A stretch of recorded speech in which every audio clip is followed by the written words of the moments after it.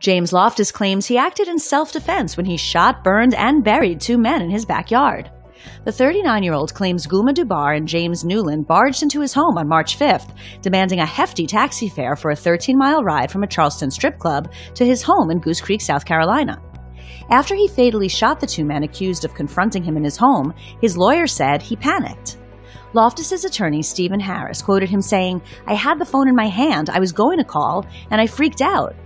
The alleged home invaders had been struck in the head with a total of 8 shots discharged in the incident. Investigators discovered the charred remains of taxi driver Dubar and his friend and passenger Newland burned and buried in the backyard. Loftis faces 2 counts of murder in the shooting deaths. He was granted the ability to post bond during the court appearance, where Harris proposed the stand your ground defense.